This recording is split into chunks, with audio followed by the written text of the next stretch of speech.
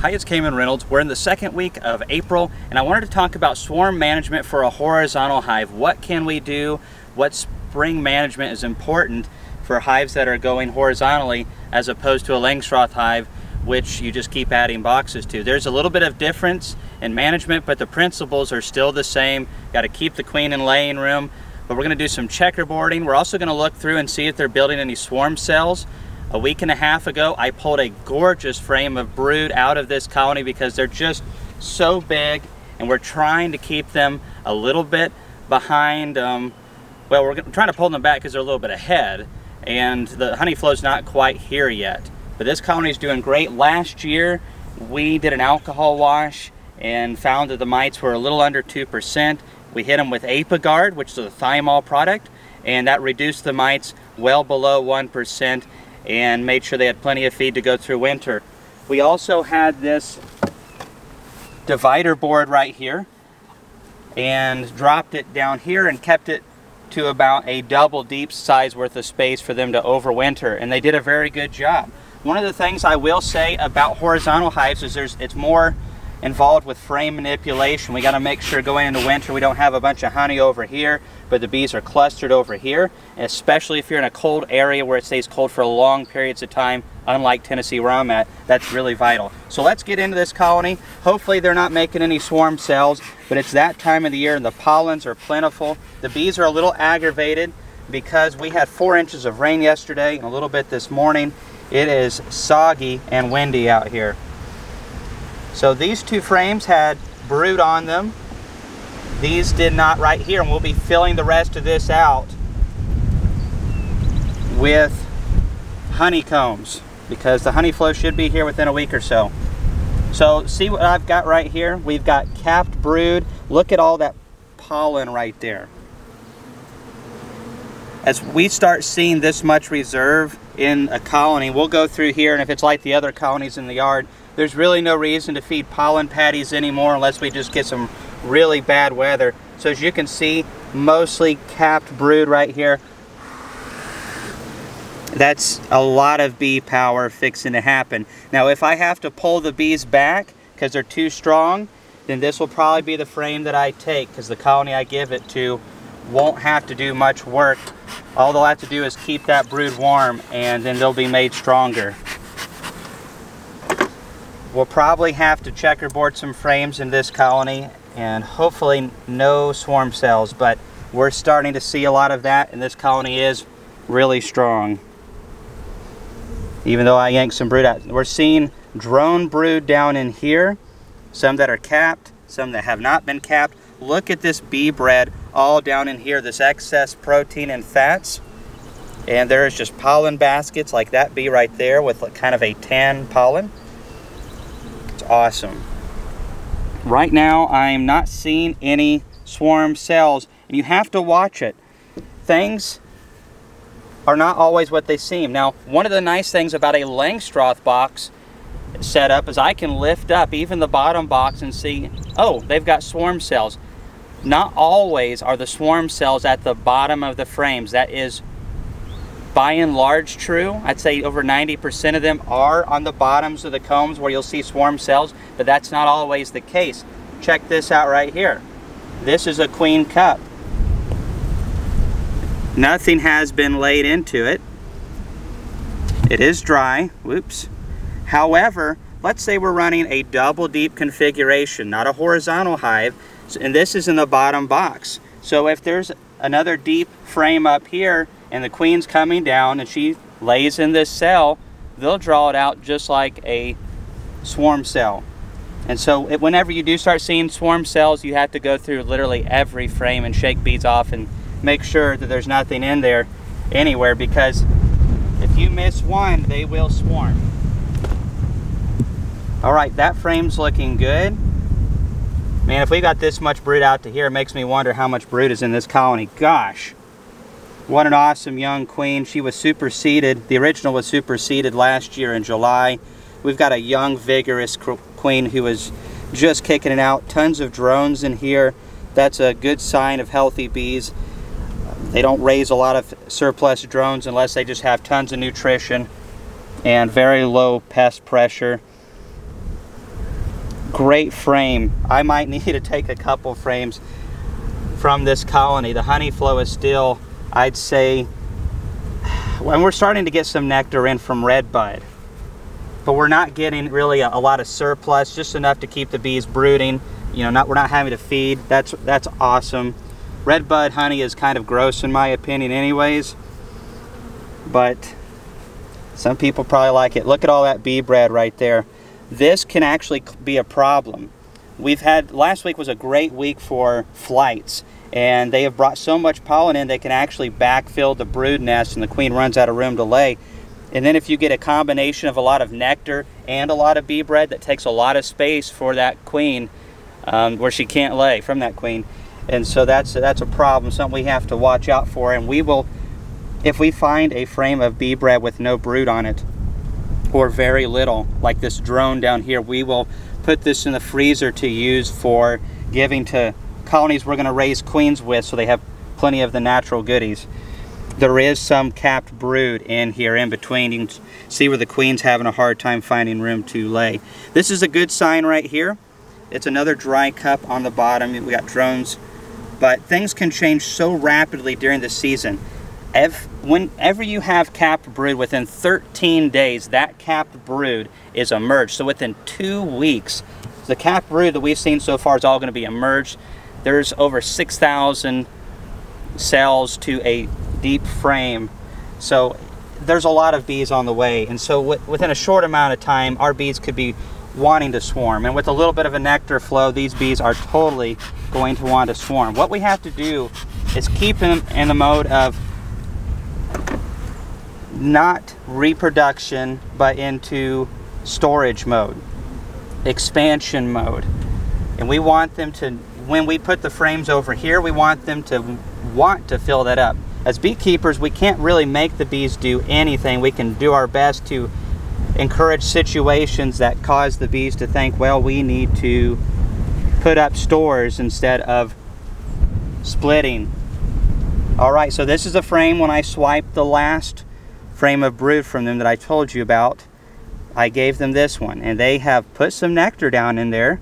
This was a beat up comb. You can see where they're still repairing some of the areas that had a little bit of wax moth damage, but they seem to be doing good. It was very minimal damage. With a little bit more flow, they should clean this back out. And we're just seeing nectar in there. Wow, that's awesome. I'm going to take this and stick this to the side. There's no brood, so there's no worries about chilling it. We are going to give a little bit more smoke. It is so windy. I hope that dead cat that is on the camera is blocking out most of it for you guys.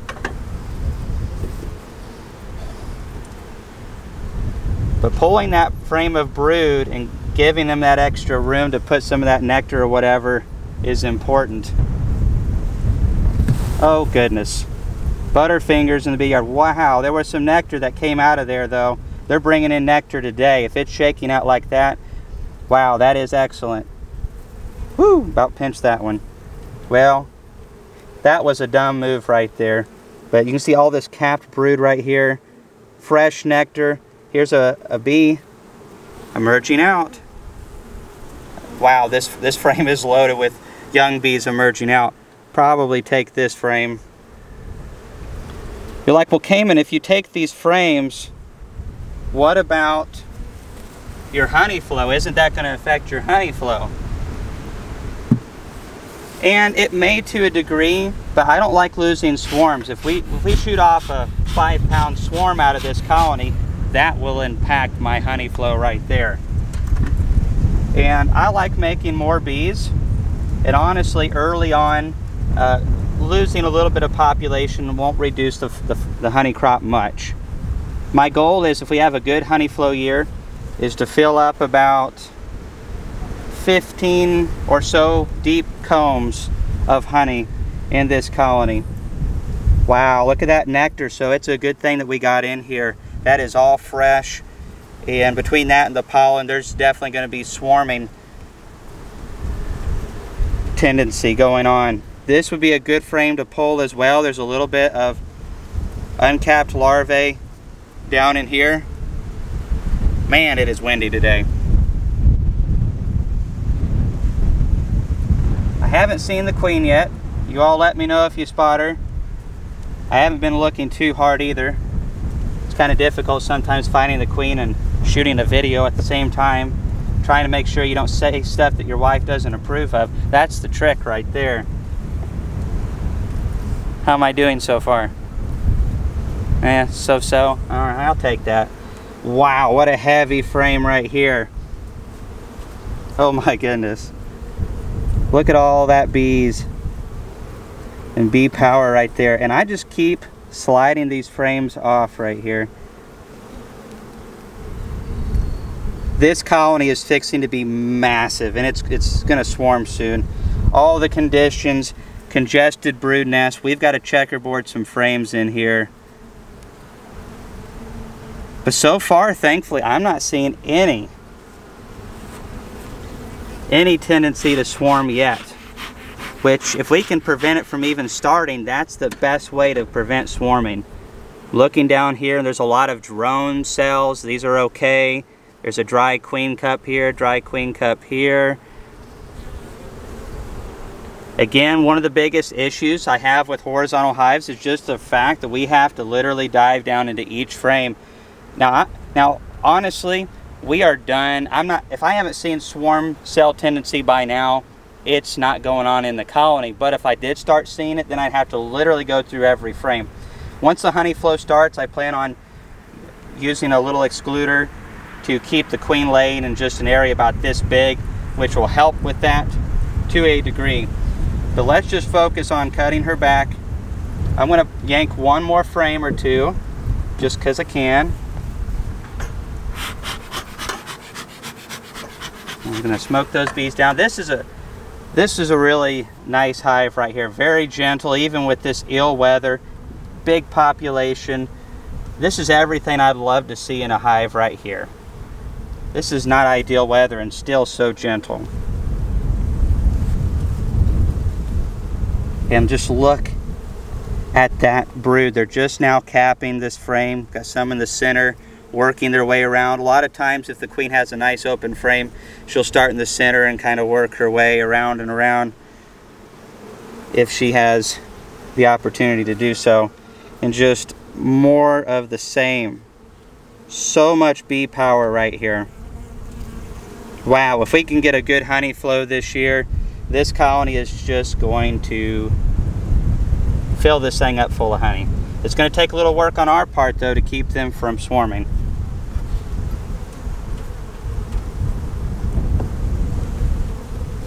Alright, last frame, I promise. Now, this is lighter. And there is some capped brood, and there's Laurel spotted the queen right there. I tell you, that's how you know you have a keeper, when she can film the video, keep you on point, and find the queen all at the same time. And she is busying herself, just running around, laying up any empty comb that she can find. And wow, what a gal. I love it. And you can see this is the perfect frame for her. So right here, there's a new bee coming on out right there, if you can see that. And as they're literally coming out, she's putting them back in. All right, now we have to be careful though, because if the queen gets on these end bars, we could crush her if we're not careful, especially with this wind. So we want to be real nice and easy putting this queen back in. All right, so now what do?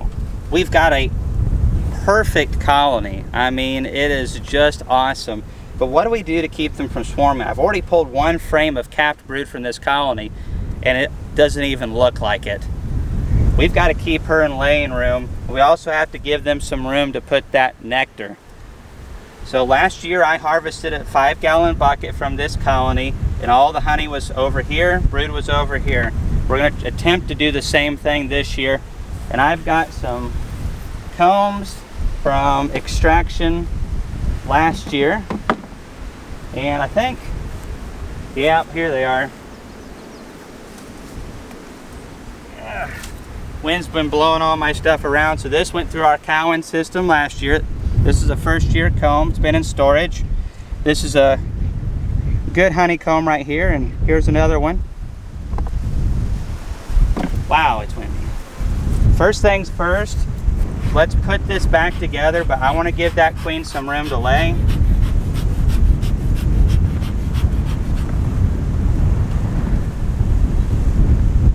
So right here we have a comb that hasn't been laid in much. Really only the darker areas have probably had brood in it, but that's okay. We could use this one. This comb's a little beat up.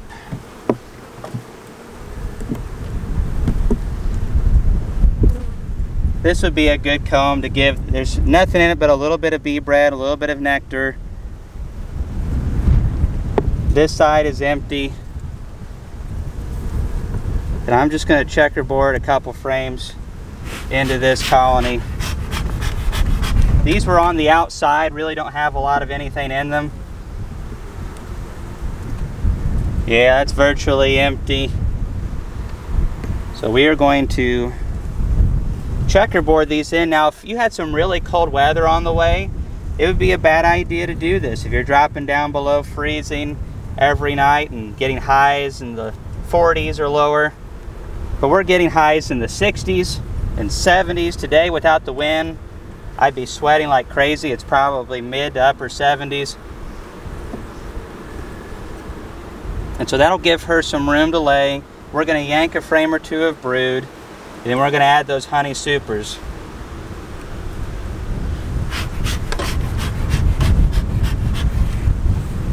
There's so much propolis on these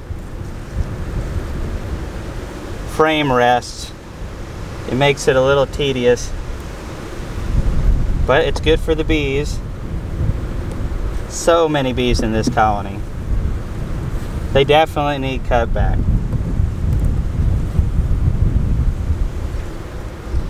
Let's see what we have here. Yeah, even this comb right here has brood. That queen has been moving along. And there is, yeah, there's eggs on this side too. It's just crazy. We know the queen's over there, so we can move a lot of stuff. Let's cut the video and I gotta go grab something. All right, so I have this frame that's got a little bit of brood on it, and we know the queen's over. She was on this black frame, plastic frame right here, so that's a long ways off. And we are going to take this frame and shake it. Wow, there was nectar coming out. That's awesome. It's first nectar shake of the year. Watch this. Hey y'all, watch this. Couldn't help myself. Shaking nectar out, and it was raining all day yesterday, so that is today's nectar. If I had to guess, I'm going to say it's red bud. Let's find out.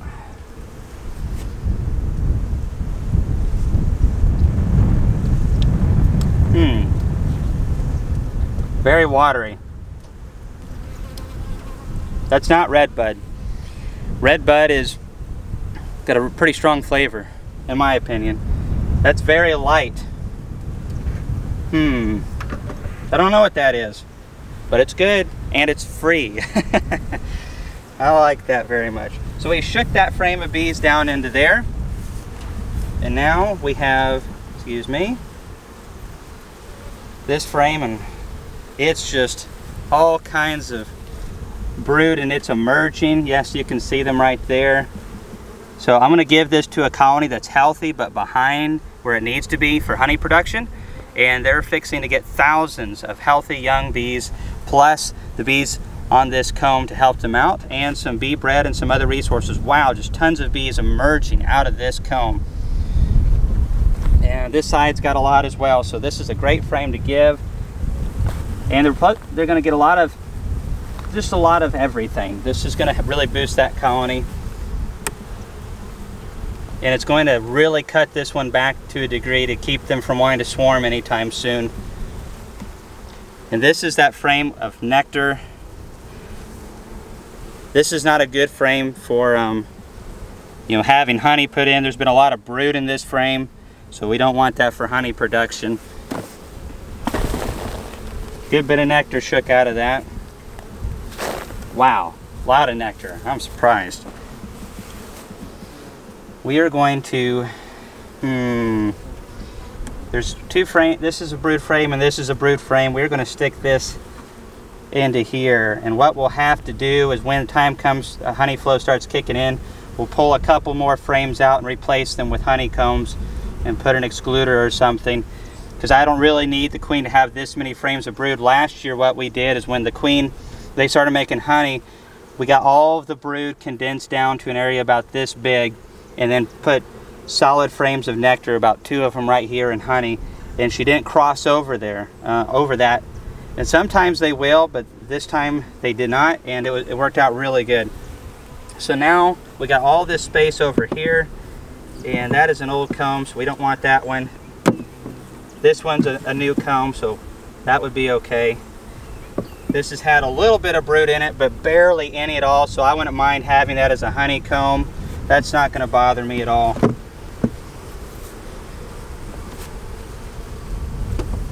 And let's grab all this right in here.